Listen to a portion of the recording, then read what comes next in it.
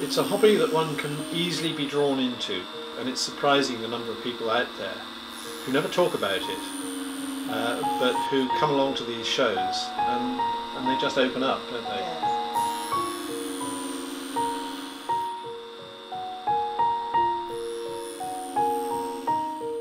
Dolls' houses have a very long history. They go right back to the 1700s, where they were used as teaching tools for the daughters of wealthy households. So they have quite a history, and I don't think that's particularly well known. So if you start telling people that you're doing this, their instant reaction is children's dolls' houses and what an old thing to be doing. And I think that's partly why it's such a hidden hobby. Collectors' dolls' houses are a different thing altogether, and you can spend thousands and thousands of pounds. And I believe there are one or two houses out there where people have spent £100,000 or more.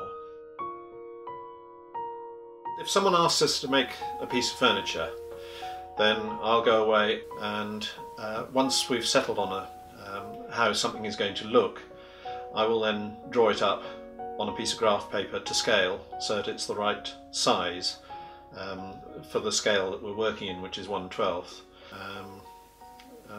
And then it's just getting down and making it.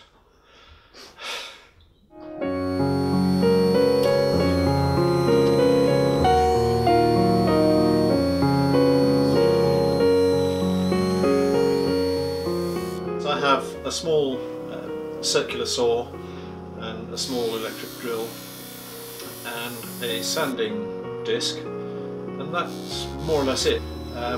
You can't buy chisels that are sort of 1 millimetre wide. So what you do, you take a screwdriver, a little jeweler's screwdriver, and sharpen it, and there you've got your chisel. And I've got a whole set of those. Something like the Davenport ladies' writing desk, that can take me, if I was to sit down non-stop and do it, it would probably take me 2 to 3 days to make. There's an awful lot of fiddling about during the construction process. I can stitch. I've always been able to do embroidery and sewing. If I like a design, I will try and stitch it. So things that I see, the willow pattern things that I've done in the past are bits of this and bits of that I've pulled together to make a design. Both being musicians, that helps with our eye to detail. Yes. We both have a good ear. If you're working as a musician, you're looking for making sure it's right and the top level that you can possibly work at. So you're working at the top end of what you can manage, and that has a knock-on effect on what we do here. If I make something to scale, I like it to work. The shape of the bellows is actually a guitar plectrum, and they actually work, and when you apply them to your lips and you puff, you get a little puff of air. There's someone else out there who makes miniature bellows, but they're solid wood and they don't work, and that to me is not right. You do get attached to pieces.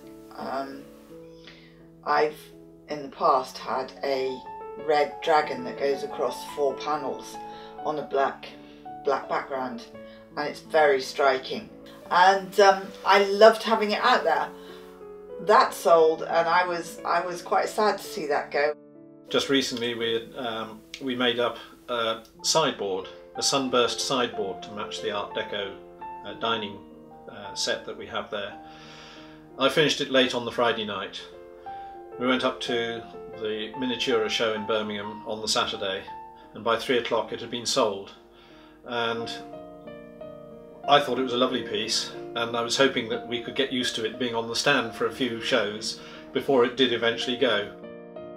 There are 3 magazines in this country, good quality magazines, covering the miniatures, the Doll's House miniatures world, and 2 of them have done some very nice write-ups about our products and about us. Well, it's very exciting, actually. It is. It's very have our nice stuff out there for the public to see.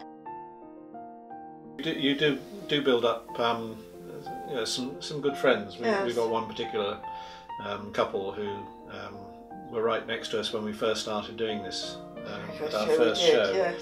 and they've been very helpful since, and very friendly, and we get on very well. Tend to get on very well with people.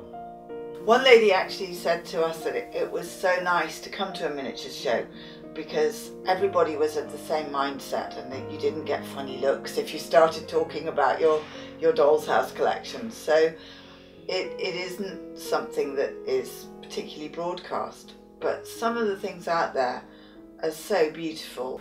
Yes. And here we are, doing documentaries.